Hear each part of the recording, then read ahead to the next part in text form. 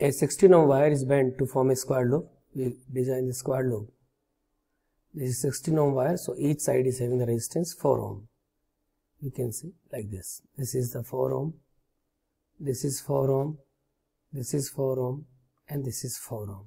We write here 4 ohm, 4 ohm, 4 ohm, and 4 ohm. A 9 volt battery with internal resistance 1 ohm is connected across one of its side. Let me say we connect a battery having voltage 9 volt and internal resistance 1 ohm. So this is the connection of the battery. If a 4 microfarad capacitor is connected across one of its diagonal, let me connect the 4 microfarad capacitor.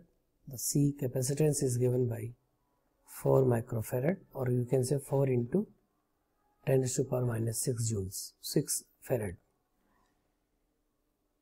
The energy stored by the capacitor will be x by 2 microjoules. Answer is coming in the microjoules, so keep it in microfarad, don't convert into farad. So energy across the capacitor is given by half C, and voltage across capacitor, let I say this point is A, this point is B. So voltage across A and B is square. So C is visible to us. If we calculate the voltage across A and B, we get the answer.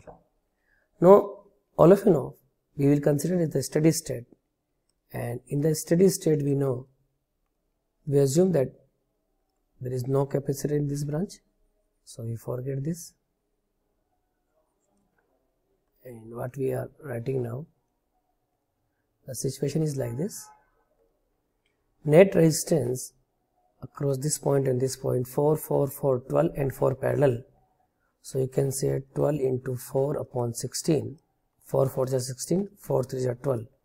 So this is 3 ohm. 3 ohm and 1 ohm in series. So net resistance of the circuit is given by 4 ohm. And battery is 9 volts. So net current which is withdrawn from the battery is given as V by R.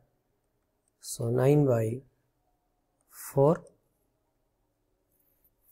that is the net current.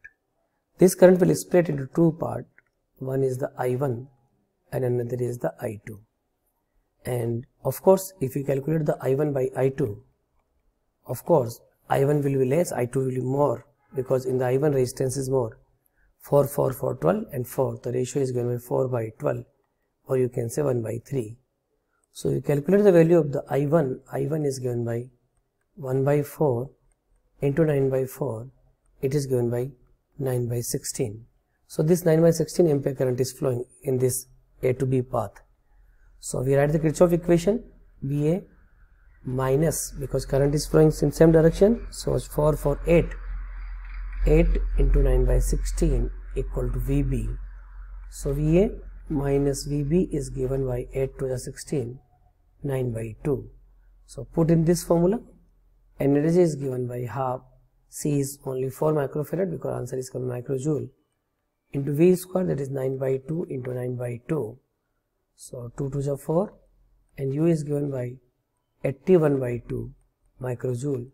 X is given by 81.